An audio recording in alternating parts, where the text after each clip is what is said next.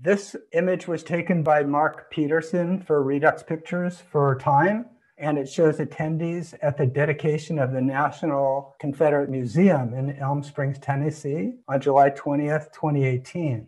This insignia is worn by members of a particular wing of the Sons of Confederate Veterans. As folks may know, it's been around for more than 100 years. And there are various, groups within it. There are folks who are very much devoted to history, and then there are many folks like the Mechanized Division who are very much part of the culture war. Underlying it all is this lost cause version, this lost cause understanding of American history. And that lost cause still tells us that the Confederacy was a noble cause. Slavery wasn't that bad. In fact, if you go to Beauvoir, the Jefferson Davis Presidential Library and home in Biloxi, Mississippi, you will learn from these people that it had a Christianizing influence on Black people and that it was pretty much a jobs program. So that's what this represents to me. But the Mechanized Division are the folks who mechanized, they ride around on motorcycles, but they often do security at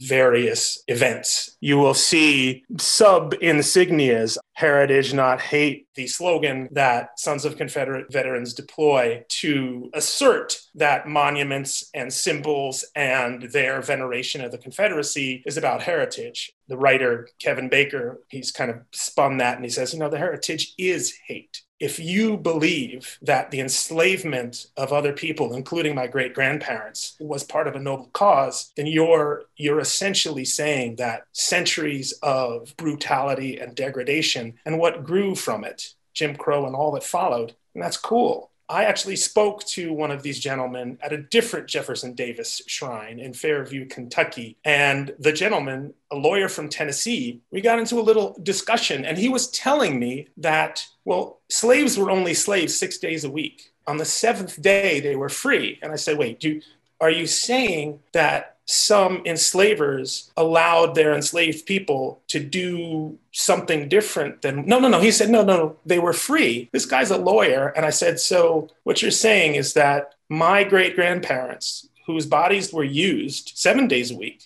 other enslaved people, their bodies could be used any day of the week, Sunday, Tuesday, used for any purpose. And I said, and how would you feel about that if this were one of your family members? And that ended the conversation. You have to not have empathy. You have to see this symbol as something other than fully human in order to believe this stuff.